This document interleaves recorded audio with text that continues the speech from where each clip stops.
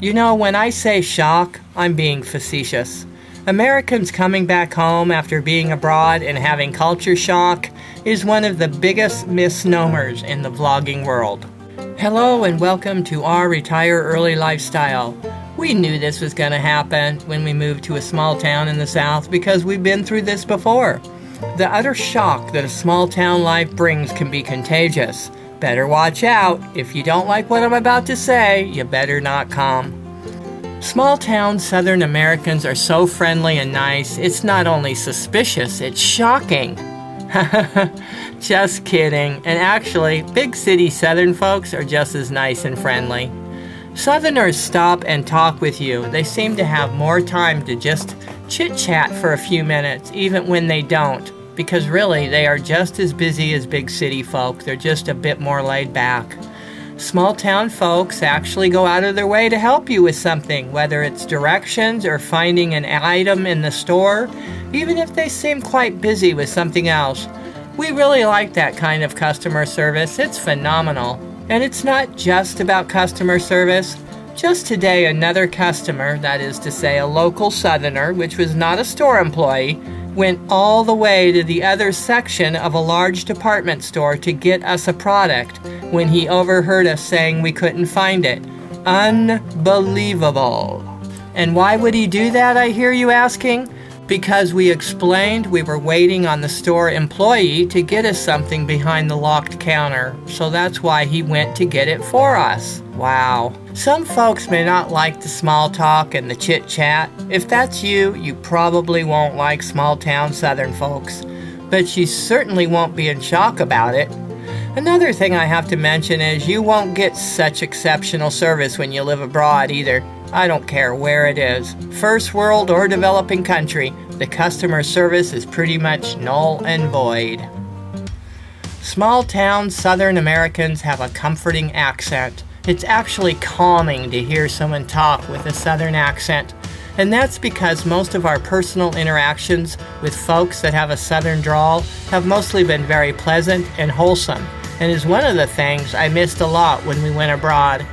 The wonderful Southern accent is just one of the many cultural familiarities you will miss if you're from the South and you live abroad. We talk a lot about this because when you move abroad, you're going to have to learn a new language to be able to interact and talk with the local people. You'll feel out of place at first because you don't know the language, and believe me, you will miss English speaking with friends and family. And while we're on the subject, you know Hollywood in their silly movies love to depict Southern folks as hillbillies and ignorant, and we now know that was just another way to divide the country, and it worked. If you're one of those people that make fun of the Southern drawl, you better not come here because that's the way they talk here, and it's not going to go away anytime soon. Small town Southerners call us baby, sweetie, and honey, and it's so charming and wholesome. Remember when you were a kid and your mom or dad called you honey or baby? Then you got married and your spouse calls you that. Didn't you like that when they called you such a sweet nickname? Lorraine, honey, please come down here. Yes, Mama, I'll be right there. And here we are amongst people we don't even know, and they use these same endearing nicknames when addressing us. To some people, it might be encroaching in their space, and they won't like being called honey or dear or baby. But some people might find it warm and comforting, like we do. Just depends on your personality. Never have we been called such endearing nicknames when living anywhere abroad. Just saying, now we're back with our compatriots and you sure can tell. But no, we're not in shock over it. The women smile and are pleasant. I'm an observer of my surroundings, and I've noticed that 9 out of 10 women, no matter what the age, will smile at me, and many will say hello in passing.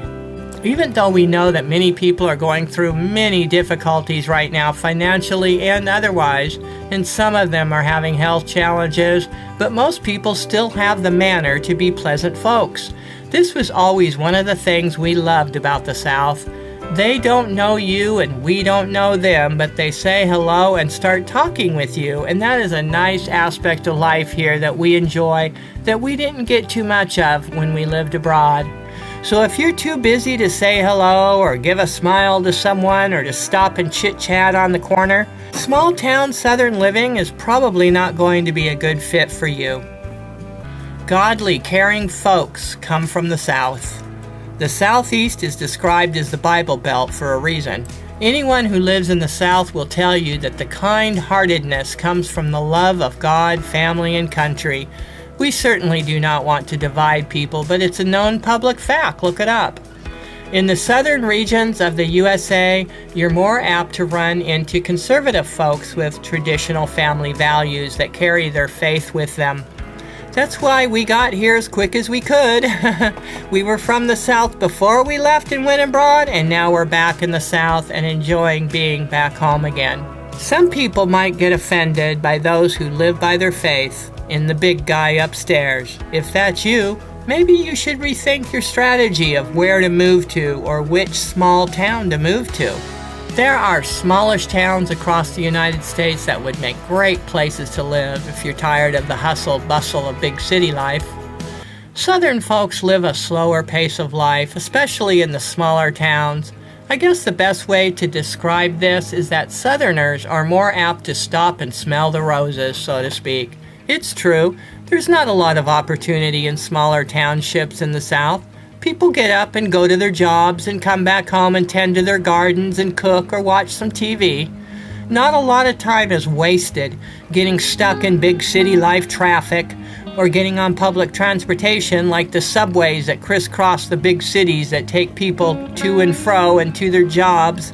And most small town folk don't have strenuous jobs that keep them working overtime. They simply live the slower pace of life, which provides them with more time for themselves and family. Small-town Southerners like living in small towns for all the reasons we've talked about so far. Small-town living is certainly not for everyone, just those people who have lived here all their life and have no dream to leave because they're happy right where they are. We don't want to use any cliches here, but you know the rest of the story. Small-town prices are less than big city prices, that's for sure. This fact should not shock anyone. If you're coming from abroad, you might find that to not be the case, and some folks like to call it sticker shock. Okay, well, better go get yourself on some adrenaline to deal with your shock from the prices in the USA, because prices are much higher here than abroad, but then so is the GDP much higher than most of the areas that the move abroad, live abroad crowd go to, such as Italy, Ecuador, Portugal, Philippines, Colombia, Costa Rica, yada yada yada. So there is no reason to come back to your home country and have culture shock about prices unless you kept yourself in a bubble from the outside world while you were away. Everyone knows prices are higher in the US. But the US is huge and prices vary on most everything depending on where you live. You have to get creative and find ways to live without giving up your so-called standard of living. We like to call it comforts. Anyone can live a comfortable life in the USA on a small pension or Social Security. If you have to keep up with the Joneses that has piled up debt to their noses, well, that's a different story. That's not a real standard of living, because until they own that home or car, it's not a done deal. There is no standard, if you know what I mean. Living paycheck to paycheck is not a comfortable way to live. What do you think debt is? In a nutshell, it's living hand to mouth, never really knowing if you'll have enough money to make your house payment, and that would be downright stressful. If you're not one of the millions of Americans that was affected by the latest Hurricane Helene that just wreaked havoc on many people's lives here in the South, we should be thankful we have a roof over our head. Our deepest prayers are with everyone who has been affected by the hurricane, and our thoughts go out to everyone who lost a loved one during the devastating storms. Stay strong, Southern compatriots. May God be with you and keep you all safe. Take care. Bye-bye.